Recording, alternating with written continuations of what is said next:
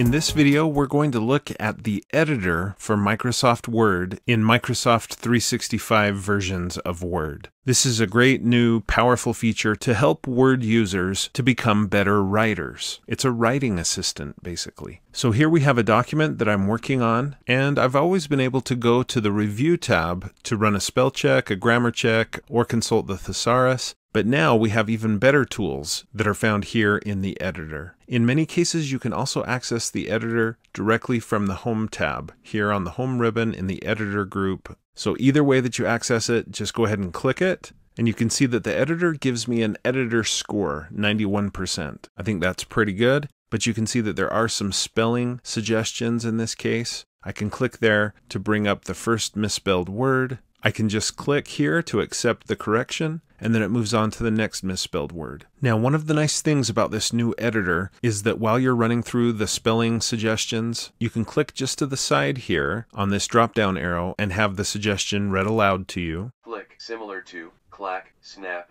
connect.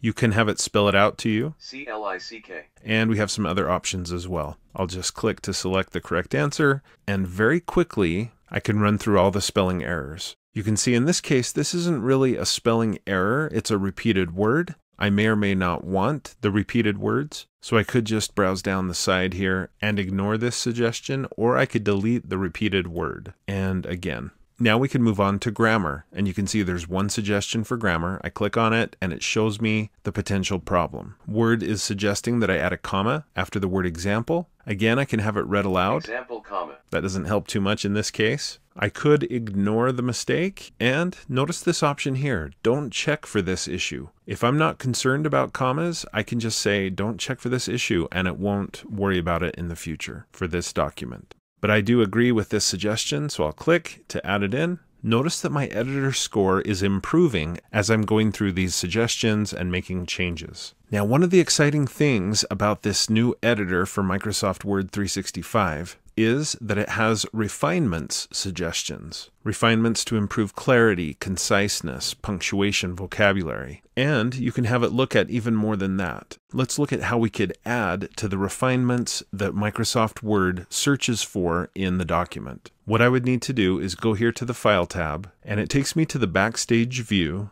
and then down here in More, I can click on Options, and it brings up this huge list of Word options. Notice that there's a category for proofing, and when I click that, there are some settings I can look through, and this is the one that's relevant to this video, writing style. These settings and this drop-down can change the checks that the editor will perform for grammar and refinements. If all I care about is grammar, I can click here, switch to grammar, and now it won't list the refinements. But I think it's a really good idea to leave those refinements in there. Next, I can click Settings, and look at this huge list of refinements that you can have Word look for or not look for. Right now, it's not going to look for missing end punctuation. If I want it to look for that, I can check the box, or I could leave it unchecked. Notice that clarity only has a few checks. What if I want to prevent jargon? What if I want to make sure I'm following the rules for number words? I want to avoid passive voice. I'd like simpler wording.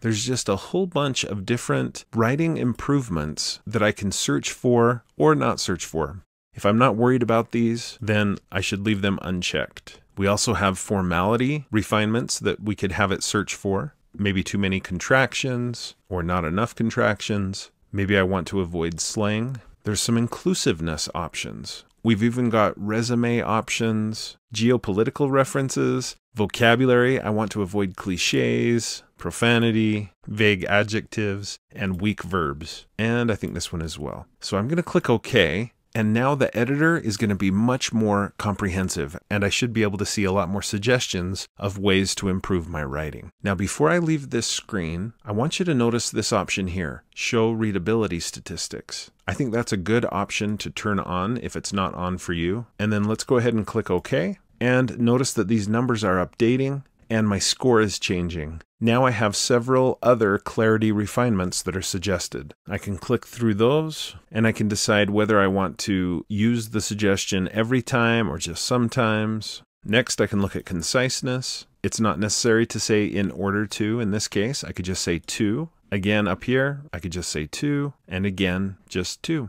I have a vocabulary refinement suggestion. It says replacing or removing the adverb here would be clearer. I agree. So I'll just go with a powerful. And then once I'm done going through all the editor's suggestions and refinements, I get a readability statistics report that pops up. Now the reason I get this is because in the settings I turned on readability statistics. Otherwise I probably wouldn't have seen this pop up. So that's why I suggest you turn it on if you're interested. So now I can just review these statistics to see how many words are in my document, how many total characters, paragraphs, sentences, the average sentences per paragraph, average words per sentence. Maybe that's a little high, I don't know. How many characters per word on average. And I have a readability score of 75.6, and the approximate grade level for this document is grade 6.7, which sounds about right for the audience that this is for. And notice this last statement here, passive sentences, 0. I'll click OK. I've finished reviewing editor's suggestions. I can click OK again,